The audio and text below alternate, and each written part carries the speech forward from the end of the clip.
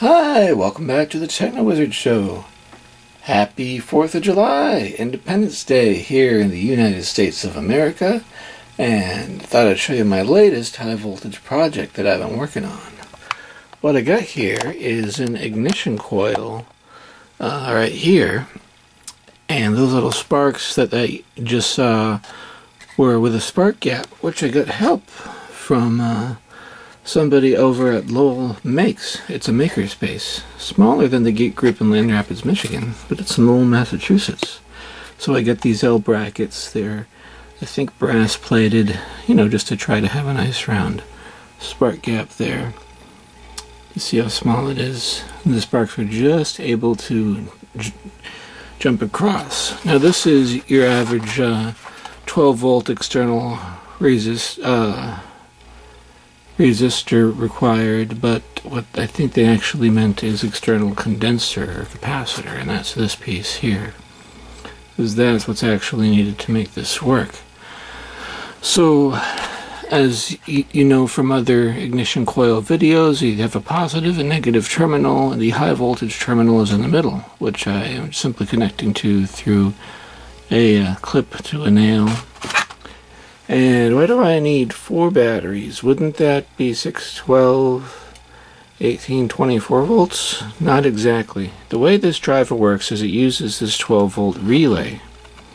And this relay, as you see here, it has the coil on the left and the little contactors on the right. It's supposed to bounce back and forth, but it's not quite bouncing back and forth like it should. Here we have your classic Frankenstein knife switch. Watch what happens when I turn it on. The left, see, we have that little spark that hits from the 6 volt battery connecting on the right hand side. There's these 2 batteries here run the ignition coil, and these 2 batteries here run the relay. So whenever this switches on, like that, it makes the spark happen, but only when I turn the switch off. That's when you hear that pop. Switch is on, switch goes off. It's charging the capacitor, and it discharges the capacitor. And even then the spark doesn't always fire. So what's supposed to be happening here inside of the relay is that these little contacts right in here are supposed to bounce back and forth. You can hear how they sort of, but if you look at it, they're not really moving at all. Now, if I change the connection on the relay, to change this left hand side is the low voltage area. If I change a connector, this is the battery positive terminal, and if I move it down over here, you see those 2 are bridged together.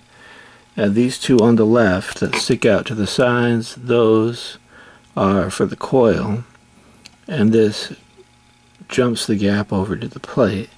So watch what happens now when I throw the switch. The contact switches, and this is what I want to happen, but I want this to happen repeatedly, over and over and over again. And look what happens over here.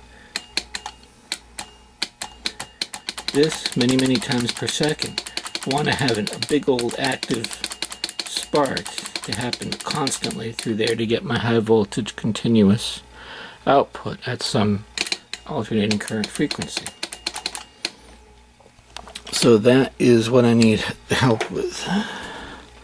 If I separate out the spark gap a little wider, that's considerably wider, it'll still work.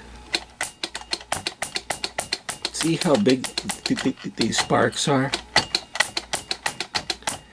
So yeah, that is like almost half a centimeter. So what's actually it's close to a centimeter. So that's close to 10,000 volts at probably a couple of milliamps. And all I'm doing to make that is on, off, on, off. This action causes this action, causes this action.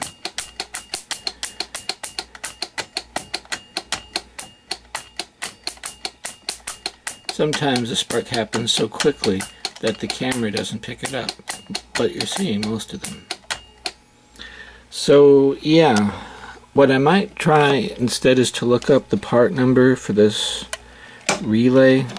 It was a Radio Shack, but of course, who has Radio Shack anymore?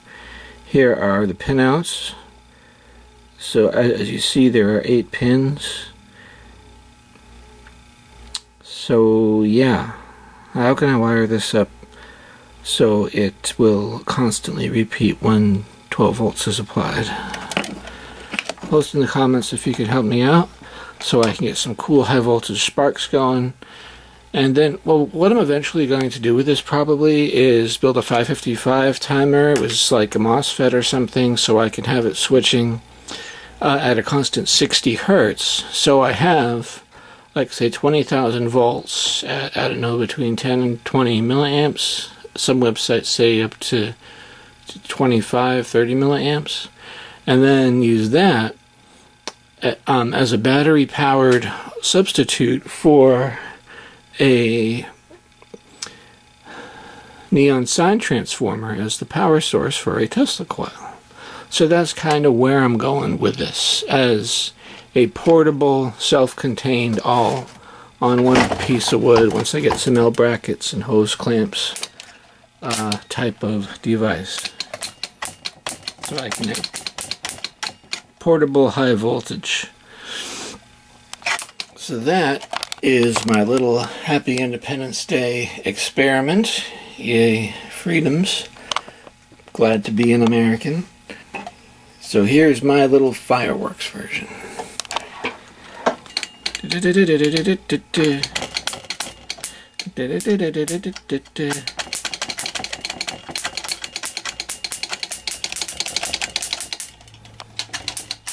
So here's my hand versus where everything is all at once.